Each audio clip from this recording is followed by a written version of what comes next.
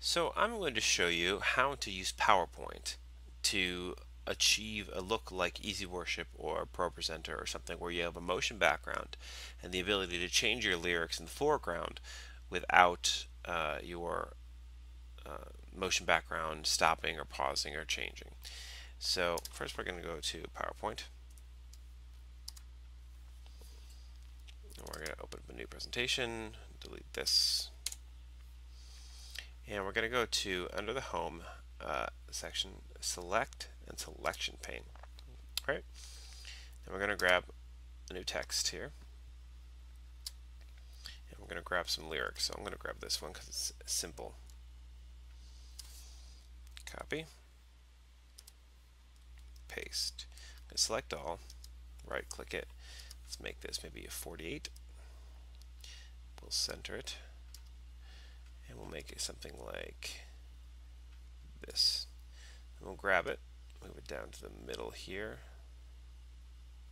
Pretty centered. Good. Now we're going to turn it off over here. And we're going to do that again. And we'll grab the next section here.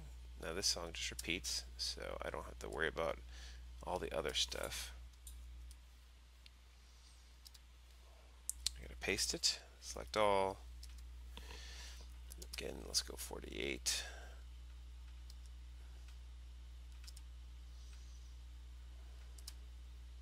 And we'll center it. And now we'll kind of just eyeball it here. Yep, great. Perfect. Okay, so now we're going to go to Animations.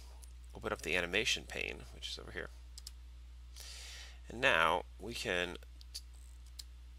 go to any of these and we can add an animation. Now for this one I'm going to add a fade for fade in, and then I'm going to add a fade out. Then for the one above it I'll add a fade in and a fade out. Now it looks like they're on top of each other here. However, when you hit play, you can hit the forward button. It fades out, fades in, fades out. Great. So now we want to add a video. I'll grab, how about this one right here? And you're going to want to extend the video to fit the screen right, because what you do not want to do is try to tell the screen, the program to do full screen for you, because if you do that it'll always be up here on top. But now that it is on top, we want to go and move it to the back so we can see our lyrics.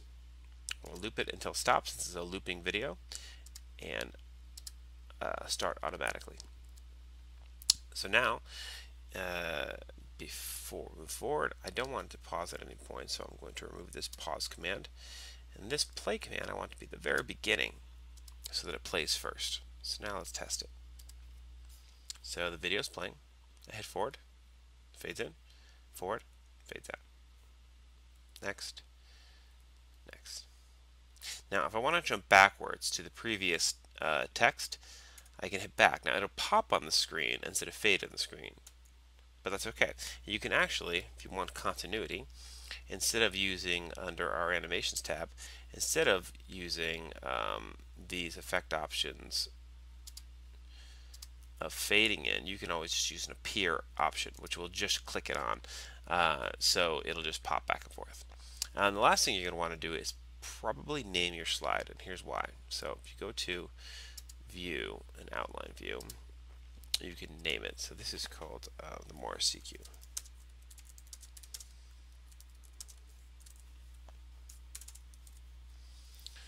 Alright, now be careful because it's going to add a title, so you're going to want to turn that title off so you don't see it.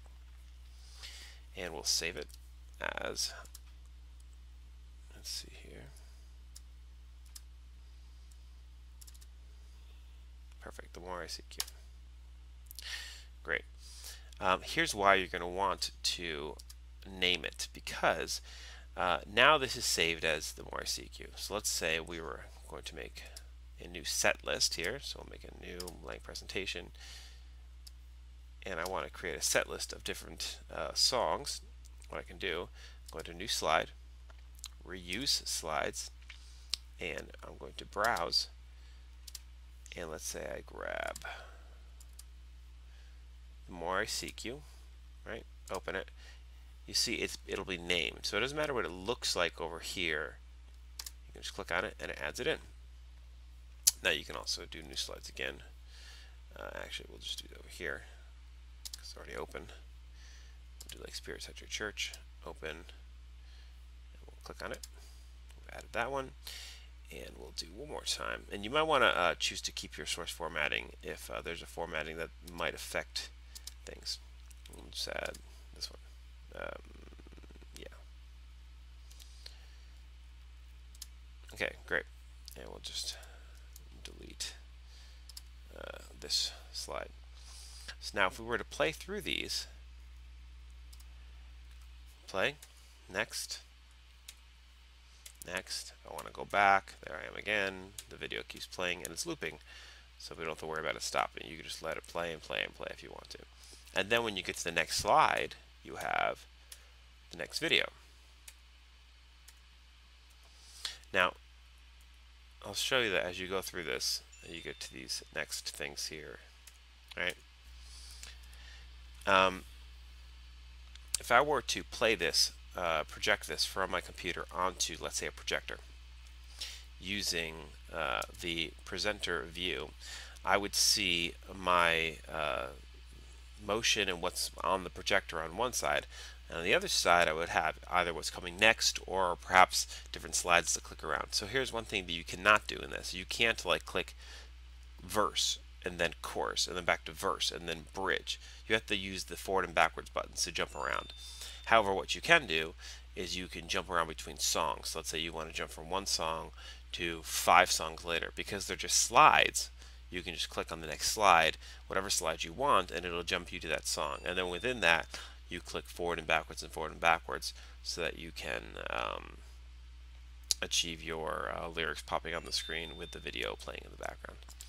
So that's how you can use PowerPoint to achieve a Pro Presenter or an Easy Worship type look. Now, if you were to save a bunch of these in one place, you could, of course, then in a new PowerPoint presentation, use your reuse slide option, and it would actually list all of your different songs. But of course, you would have to name them. You'd have to go to View and then name each one. Oh, it looks like it's actually brought in the names, which is great. So I hope this helps.